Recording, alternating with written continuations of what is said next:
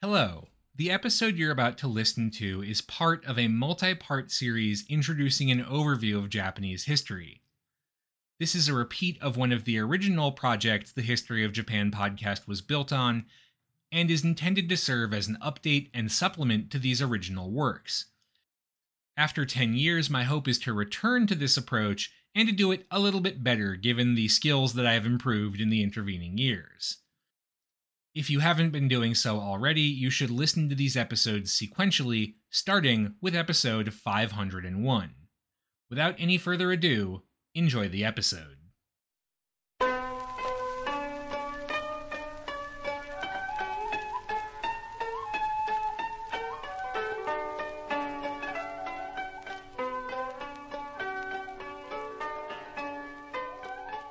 Hello, and welcome to the History of Japan podcast, episode 505, The More Things Change. The academic Ross Bender said of Japan in the 8th century, the 700s in other words, that, quote, the 8th century represents a critical period for later Japanese culture, an era whose institutions and ways of thinking helped shape the rest of Japanese history. And he's absolutely right to say this. Our basic narrative of Japanese history so far, which has largely been focused on the lives of the elite, but that can't really be helped given the sources available to us, it's followed a pretty clear pattern. In the 6th century, so the 500s CE, the Yamato kingdom ran into its first major setbacks at home and abroad after several centuries of largely unchecked expansion from its home base in what's now Nara Prefecture. As we've seen over the last couple of episodes, the kingdom, both its emperors and the powerful omuraji or clan chieftains who helped govern it, responded with a series of reforms intended to strengthen the dynasty. In particular, starting in the 600s, those reforms became increasingly shaped by models from the Asian mainland and especially Imperial China, where the new Tang dynasty was rapidly expanding its power and wealth.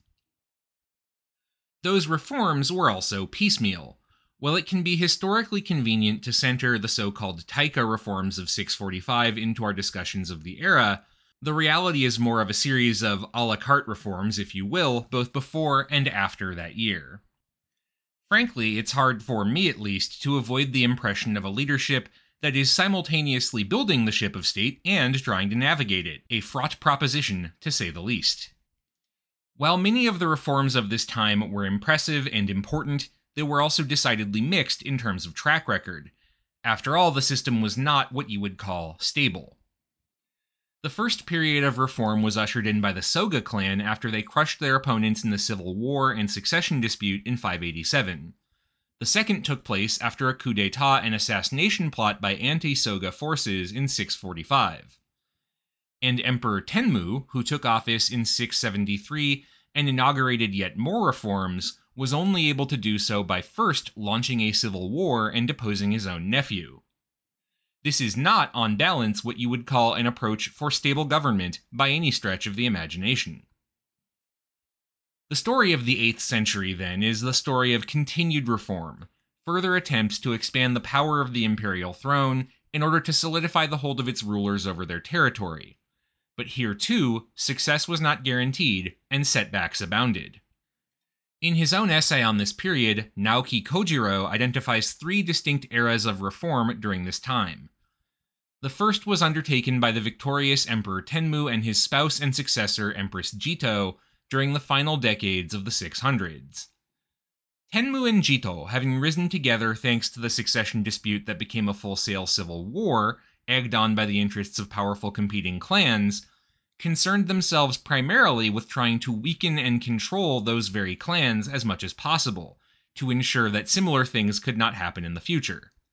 After all, the very same clans which put them into power could turn on them as well. Thus, when he took the throne, Emperor Tenmu did his very best to centralize administration under himself and his allies. Previous emperors had relied on powerful clan leaders who filled the administrative positions of Udaijin and Sadaijin, or ministers of the right and left, and oversaw the management of the state. One of Tenmu's major reforms was the creation in 689 of the position of Daijo Daijin, or Grand Chancellor, a position he granted only to members of his extended family or trusted advisors. The powers of the two ministers of the left and right were further restricted by the nagon, or counselor, a sort of imperial secretary responsible for implementing the emperor's will, and who in so doing could serve as a check on the ministers of the left and right. Tenmu was also separately advised by his wife and successor Jito, who, though she didn't have an official position during Tenmu's reign, obviously had a great deal of power and influence at court as her husband's spouse and one of his closest advisors. The administrative structures put into place by Tenmu and Jito were, simply put, designed to make it easier for the emperor to control those who were supposed to advise him, while still maintaining the existing positions of Sadaijin and Udaijin as gifts that could be given to powerful clan leaders to keep them complacent. The two rulers also worked hard to strengthen the religious foundations of the imperial state. This is something that is, I think, a bit hard for us to conceptualize today. The idea that the spiritual foundations of a state are as important as the hard realities of politics, economics, or military power sits a bit strangely with our modern perspective. But for the imperial clan, so much of its legitimacy was predicated on what we would call religious justification. For example, as we covered last week, it was Tenmu who began the practice of referring to the emperor as Nakitsugami, or living god, and Jito who adopted the term we now use for emperor, Tenno, or heavenly sovereign, specifically to give the position a connotation of divine power. Tenmu also began the practice of grading the nation's shrines, with higher grades reserved for shrines more closely associated with the imperial line, and the highest position reserved for Ise Shrine in what's now Mie Prefecture, dedicated to Amaterasu, the sun goddess from whom the imperial line was supposedly descended.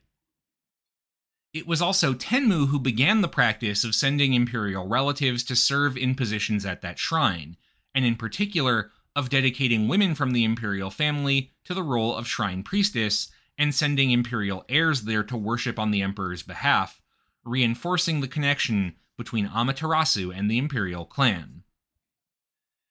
In addition to the focus put on Japan's traditional gods, Tenmu and Jito also began to step up state sponsorship of Buddhism. Before their reign, temples were generally supported by individuals or clan groups. For example, Asukadera in Nara would serve as the family temple for the Soga clan, which would maintain the temple in exchange for its priests offering prayers to the Buddha on their behalf, the karmic merit of which would partially accrue to the Soga clan. It's a bit strange to think about it this way because in the West we tend to have a view of Buddhism as anti-materialistic, influenced very heavily by Zen, but this kind of aristocratic Buddhism was, in a sense, very much oriented towards being able to pay someone else for the labor of prayer, in essence, farming out one's spiritual well-being. Tenmu and Jito revised this practice and began to directly sponsor temples themselves. For example, in the very first year of Tenmu's reign, he massively expanded the nation's first imperially sponsored temple, the Kudara no Odera, and moved it to the site of his own palace. Eventually, he renamed the temple Daikan Daiji, the Temple of the Great Official, a reference to himself. Today it's known as Daianji, one of the 7 great temples of the city of Nara. Tenmu also began the practice of offering stipends to the priests of those old clan temples, like Asukadera, on the condition, of course, the priests also offer prayers that would benefit the imperial family. Viewed as a whole, it's clear the goal of imperial religious policy was to use religion to give the imperial family as much legitimacy as possible and to strengthen the prestige of the imperial clan, not to mention offering it spiritual aid against any misfortunes which could come its way. Tenmu and Jito's leadership also saw the substantial revision of Japan's legal and administrative code, a process that had already begun before their reign, but which substantially picked up after Tenmu's victory in 672. Those codes collectively laid out a model known to history as the Ritsuryo system, Ritsu being the character for civil and Ryo for administrative, meaning the Ritsuryo system laid out the basis for managing civil and administrative affairs. Once again, this was a system that took shape over decades. I don't think it makes sense for us to go through each of the various edicts creating it, rather than looking at a system holistically. Broadly, the Ritsuryo system laid out a pattern of government administration which would remain in place for centuries, and which in modified form would continue to operate until the 1800s, though for the last half a millennium or so it was entirely ceremonial. Still, that makes it pretty important for us to consider. Broadly, the system set up a central government under the control of the emperor divided into two parts. The first was the Dajokan or Council of State, the second was the Jingikan or Council of Religious Affairs. We're far more concerned with the former, of course, which was dominated by the Grand Chancellor, followed by the Minister of the Left, and then the Right, so Daijo Daijin, Sadaijin, then Udaijin. After them, it came for Dainagon, or Senior Counselors. Collectively, they oversaw 8 ministries, which were Central Affairs, Personnel, Civil Affairs, Popular Affairs, War, Justice, Treasury, and the Imperial Household, with the Minister of the Left overseeing the first 4 and the Right the second 4. They also managed a few other government units, like the Imperial Palace Guard. The code also outlined systems for tribute collection and for military conscription, because Japanese armies were still conscripted at this point, and most importantly delineated the 60 traditional provinces of Japan, which sometimes are still referenced in historical or poetic allusions, though they were replaced more than a century ago by the prefecture system. Of course, one of the biggest markers of imperial power was a shift in the way the capital itself was constructed. As we discussed last week, up until this point in Japanese history, the position of imperial capital had rotated on a semi-regular basis for reasons that are not entirely clear. But starting in the 600s, there was a shift towards constructing grander and less temporary capital complexes. After the 645 coup, the new leadership constructed larger imperial palaces based on the model of Chinese emperors in the Tang dynasty capital of Chang'an. Under the reign of Jito in particular, the government constructed a brand new capital at Fujiwara-kyo, today Kashihara in Nara Prefecture, the first intentionally built on a Chinese model. If you don't know what it means to build a capital on a Chinese model, well, like the ancient Romans, Chinese imperial city planners liked a good street grid system running north-south and east-west. They also liked a good bit of symbolic architecture, with a massive palace complex on the north end of the city and a primary entrance to the south.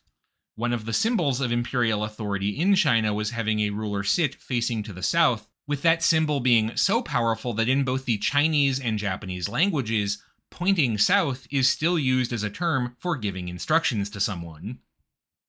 Fujiwara-kyo was constructed on this model with a massive scale for the time. The capital was 3.2 kilometers from north to south and 2.1 kilometers from east to west, so 2 and 1.3 miles respectively in freedom units, with an estimated population of 60 to 70,000.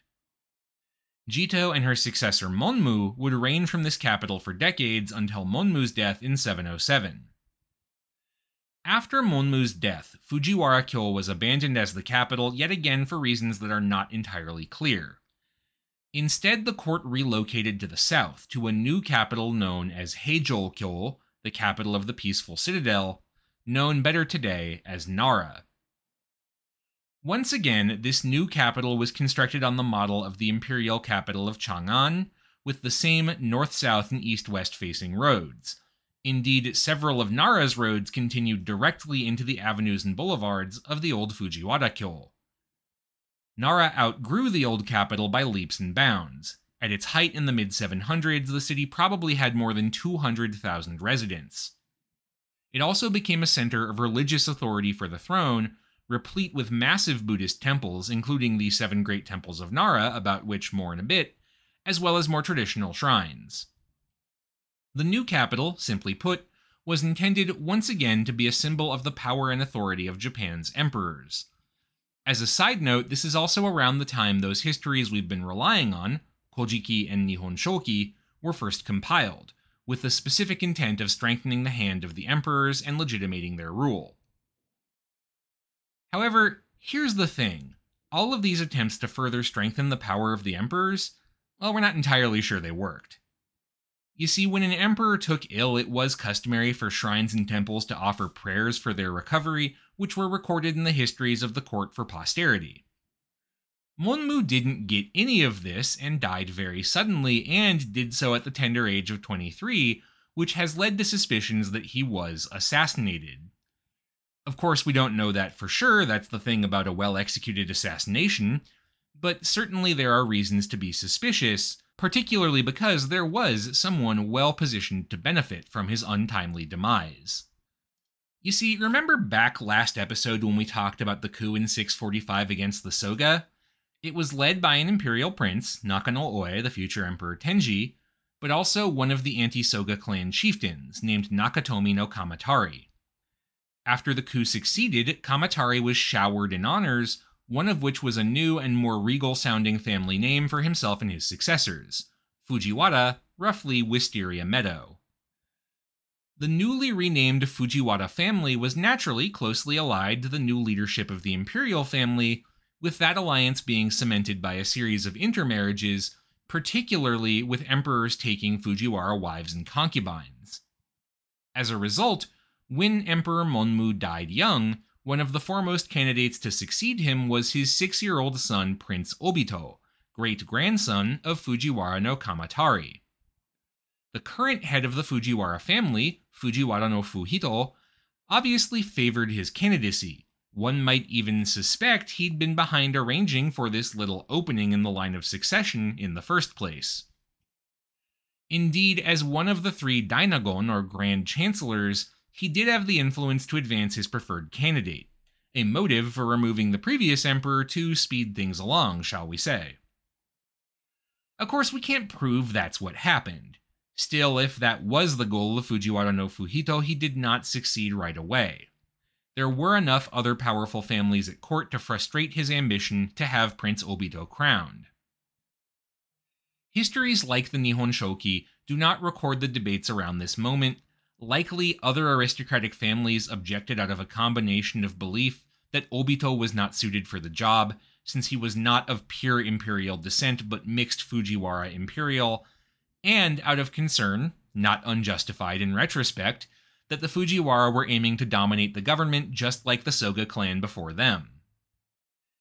Instead, one of the departed Emperor Tenmu's siblings, Empress Genmei, took the throne, though Fuhito was probably encouraged by the fact that Genmei also wanted Prince Obito as her own heir. The first 2 decades of the 700s were thus politically defined by one more internal power struggle, this time between pro and anti-Fujiwara forces at court, with the pro forces aiming to get Obito on the throne and the anti-forces trying to block it. Fujiwara no Fuhito would not live to see the final outcome, dying in 720. By that time he had succeeded in getting Obito named Crown Prince, and gotten himself bumped up to Minister of the Right, but when Empress Genmei abdicated in 715, she handed over the throne to her own daughter, Empress Gensho, instead. It's not entirely clear why. The common assumption is that at 15 Obito was considered too young. But his own father, Emperor Monmu, had been 15 when he was enthroned. More likely, this is yet another result of concerns about Fujiwara parentage and influence.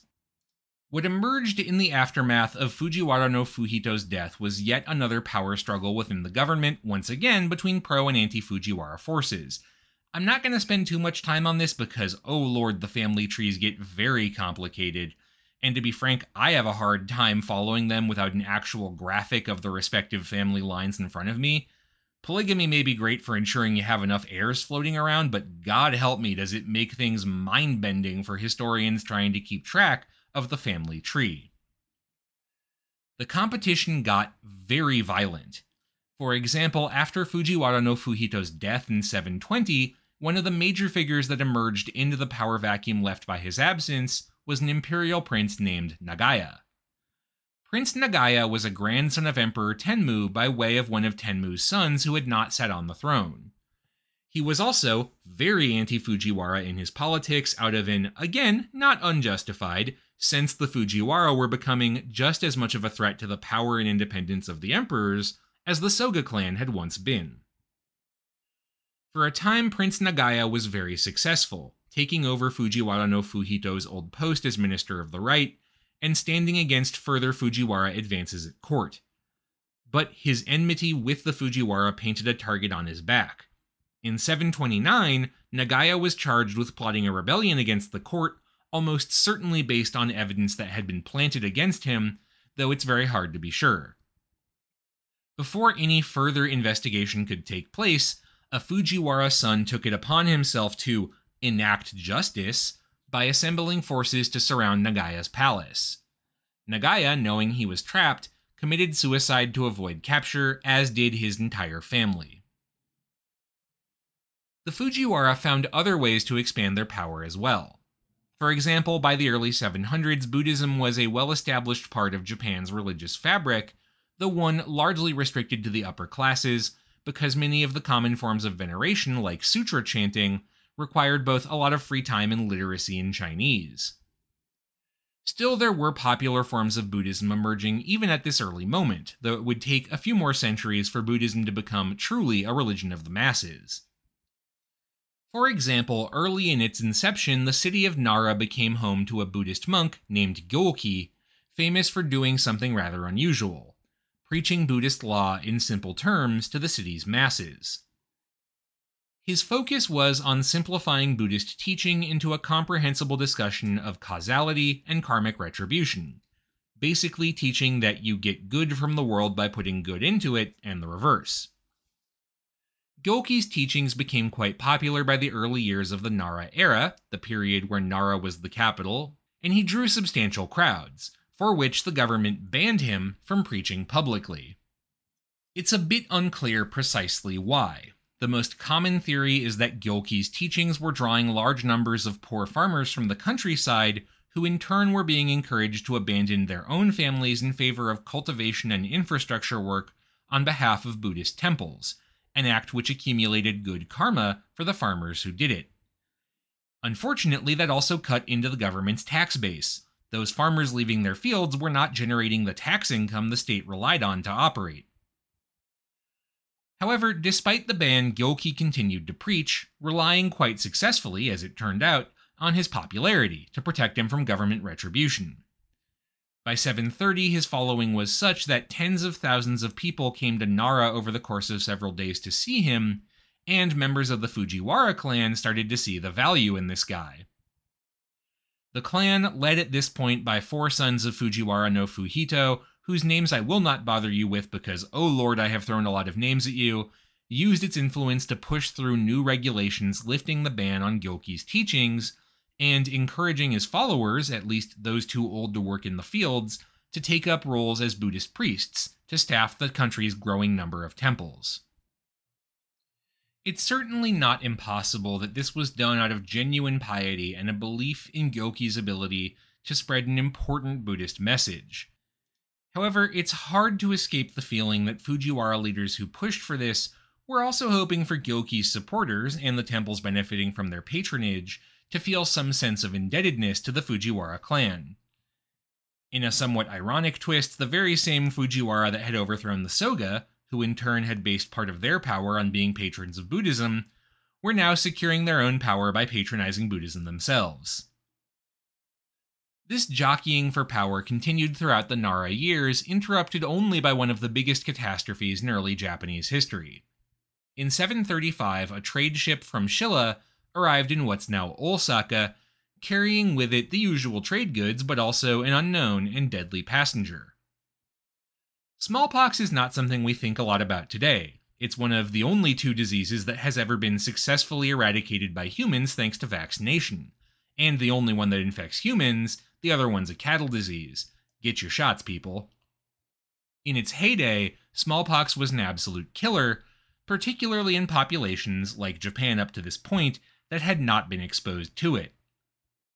In the 2-year smallpox epidemic that started in 735, approximately 1 out of every 3 people living in Japan died from what we can tell, including all 4 of those Fujiwara sons and countless other members of the nobility.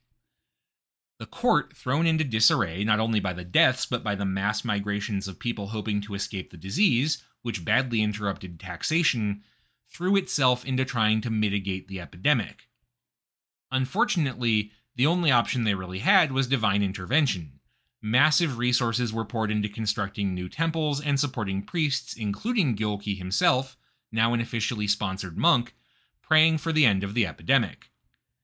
In point of fact, one of Nara's greatest temples, Todaiji, with its massive Buddha statue, was constructed after the epidemic ended, and almost certainly as a way to accrue karmic merit to the court to protect it from future catastrophes. The devastation of the 735 smallpox epidemic threw Nara into chaos and temporarily set back the Fujiwara stranglehold on power, if for no other reason than the Fujiwara leadership having all died of smallpox. In their absence, other clans rushed to fill the void. In particular, the Tachibana family, led by Tachibana no Moroe, became extremely influential at court. Moroe set about securing his family's hold on power by merrily demoting the remaining Fujiwara relatives and posting them to jobs out in the countryside provinces, far from the center of power at Nara. As you might expect, this created a bit of tension with the surviving Fujiwara leadership, and in 740, one prominent member of the family, Fujiwara no Hirotsugu, took it upon himself to launch a rebellion against the Tachibana, making use of his remote position in Kyushu to rally supporters to himself, far from the center of power. The rebellion ended disastrously for the Fujiwara, with government forces swiftly crushing its army in a single decisive battle in northern Kyushu, but still it was another sign of troubled times. And the times would not get any better over the next few decades. By this point, the Fujiwara prince Obito had finally taken the throne as Emperor Shomu, but everything we've just talked about, that was his reign. Rebellions, epidemics, fighting between his advisors, not a great time. The emperor spent a lot of time on tours of the provinces to escape the capital, and attempted repeatedly to relocate the capital out of Nara over the course of the 740s. It's not really clear why again. Theories have ranged from trying to please differing clans by moving the capital around to try to end infighting, to trying to find a site free of the spiritual baggage of the last few decades. Still, it doesn't really matter. The relocation effort was abandoned by 745, basically because of a lack of funding. And despite Emperor Shomu's best efforts for a fresh start, which included dedicating yet more imperial temples to accumulate positive karma on behalf of the state, and upping funding for the existing ones, things kept going downhill. Shomu would eventually abdicate in favor of his daughter, known to history as Empress Koken, in 749. Koken is a fascinating figure historically. At first, she was a proxy figure functionally for her own mother, the Empress consort Komyo, who was extremely politically ambitious but kept from taking the throne after her husband's retirement, likely because she was also of Fujiwara ancestry and close with one of the few remaining prominent members of the Fujiwara family, Fujiwara no Nakamaro. Koken would remain on the throne for about a decade, serving again largely as a proxy for her mother, Komyo, and for Fujiwara no Nakamaro, as they collectively sidelined their opposition using their control over the throne. For example, Tachibana no Moroe's son was implicated in an assassination plot the year Moroe died, targeting Nakamaro. For his trouble, he was executed. In 758, Koken was invited to step down in favor of her son, Emperor Junin, who was 29 but apparently kind of a doormat and pliant to management by Komyo and Nakamaro. However, 2 years later, the Empress consort Komyo would die, and in her wake, things once again became interesting, which is to say, unstable.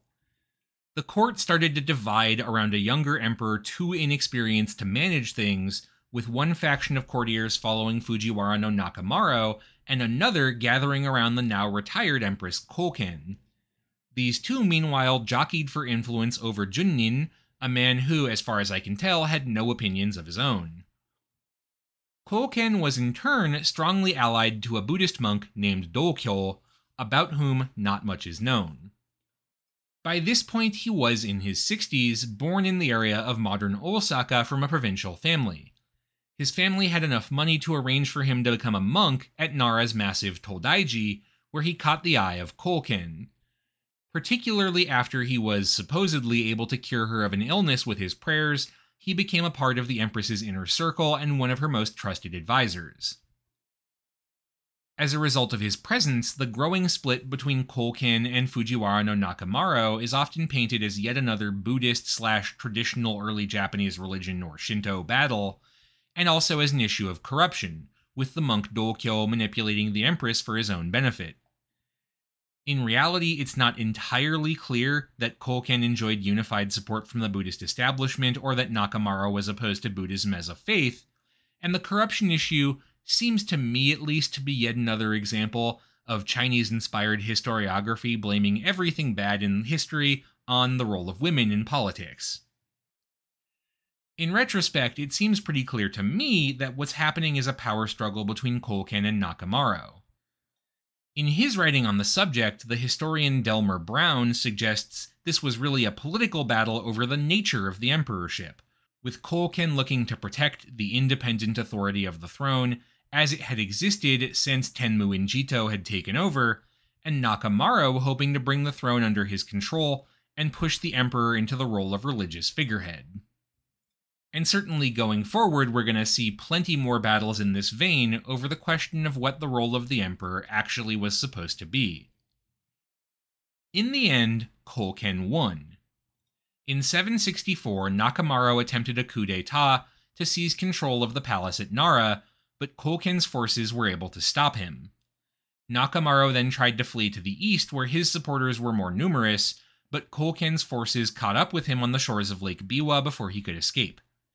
In the ensuing battle, Fujiwara no Nakamaro was killed, and Empress Koken's position secured. Now thoroughly in control of the government, Koken would remove her son from the throne and resume direct rule in her own right, confusingly taking a new Renyul name in the process, though I'm going to keep calling her Empress Koken. She would reign for 5 more years until her death at the age of 57, with Dokyo at her side. One of the histories of this period, the Shoku Nihongi, records that at this point there was discussion of making Dokyo a reigning emperor in his own right, a suggestion that Koken nixed, though she never punished Dokyo and appeared to believe he had no involvement in the idea. It seemed pretty clear the power of the imperial line had triumphed. Successive emperors had thrown off the rule of the Soga, the Tachibana, and now the Fujiwara, who had tried to control them, and Koken had sealed a new era of imperial supremacy atop a far more centralized state than Japan had ever seen, thanks to the reforms of the past century. And then, from nowhere, it all came crashing down. In 770, when Empress Koken died very suddenly at the age of 52, she had not yet named an heir publicly. Shortly thereafter, a letter was discovered purporting to be from her and naming an imperial prince named Shirakabe as her successor. However, that letter was almost certainly a forgery, crafted by, wait for it, one of the very few remaining Fujiwara leaders left at the center of power, Fujiwara no Momokawa. Why do we suspect that? Well, here for a second we have to go back in time and talk a bit about family trees. All the emperors I have talked about over the course of this episode were from a single branch of the imperial family, which has a pretty extensive family tree thanks to all those concubines male emperors tended to have. That branch was descended from Tenmu and or Jito, the 2 rulers who put the country back together after the Civil War of 672. This was the branch of the family that had made its mission, or at least that of its most prominent members, protecting and expanding the power of the throne against potential usurpation by powerful clans. However, Prince Shirakabe was from a different branch of the imperial line, the one descended from Emperor Tenji, which did not have quite the same reputation. Fujiwara no Momokawa and his followers were able to use this forged edict to put Shirakabe, also known to history as Emperor Konin, atop the throne, and have a grateful Konin appoint them to key positions in the now more centralized than ever bureaucracy. Hangers-on from the previous Koken period, like that Buddhist priest Dokyo, were booted from office. He specifically was exiled to Shimotsuke province in the remote Kanto plains of the east, never to be heard from again. Once again, the Fujiwara were back in power, and this time they seemed poised to hang on. When Emperor Konin had his first son by an imperial princess descended from the Tenmu/Jito branch of the family, that princess was promptly framed for something, cursing the emperor to make him besotted with her, and demoted, with the young prince being exiled. To replace her, Fujiwara no Momokawa found another descendant of the Tenji branch to provide Konin with an heir, ensuring nobody from the unruly side of the imperial family had a shot at inheriting the throne again. Thus, the Tenmu/Jito sub-dynasty, so to speak, of the imperial line came to a close. Before long, so too did the Nara era. After a century of reform in new Chinese-style capitals, the state was stronger than ever before, but also impoverished by constant civil wars and new building projects to support the new religion of Buddhism. And after a chaotic century of imperial restoration, so to speak, it was the Fujiwara, once again, who held the reins of power. You can maybe see why, perhaps, by this time Nara was starting to feel like it had a bit too much baggage as a capital city, and why, once again, the prospect of relocating the capital was brought up. Next time, the capital will move once again, for the last time in a while, thankfully, and a new era of government, associated with some of the greatest cultural flourishing in Japanese history, will emerge. But that's for next time. That's all for this week. Thank you very much for listening. This show is a part of the Facing Backward podcast network. You can find out more about this show and our other shows at facingbackward.com, and you can support the network at patreon.com/facingbackward.